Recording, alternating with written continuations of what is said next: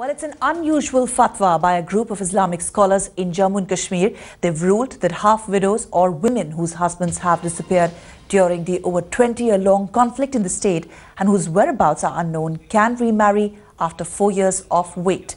As per the Dissolution of Muslim Marriage Act 1939, a married woman is entitled to obtain a decree for the dissolution of her marriage if the whereabouts of her husband are not known for almost 4 years.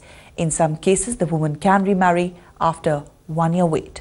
देर आयत दुरुस्त आयत तो आज उलमाए दीन ने हम उनके बहुत शुक्रगुजार हैं मिलकर ये फैसला किया है कि हजरत इमाम मालिक के फतवे की रोशनी में 4 साल जो है वो मुद्दत मुकर्रर की है गई है। बहुत खुशी है।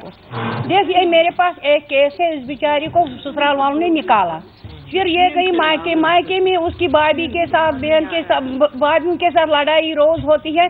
In a landmark decision, Kashmir's ulamas and religious leaders have come together and issued a fatwa which gives a half widow, a woman who has been fighting and waiting for her husband to return, a right to remarry after a specific time period of waiting, something that has clearly ended the confusion that was lurking among these sections of the society which were continuously waiting for their loved ones to come back and were not been able to move on in their lives.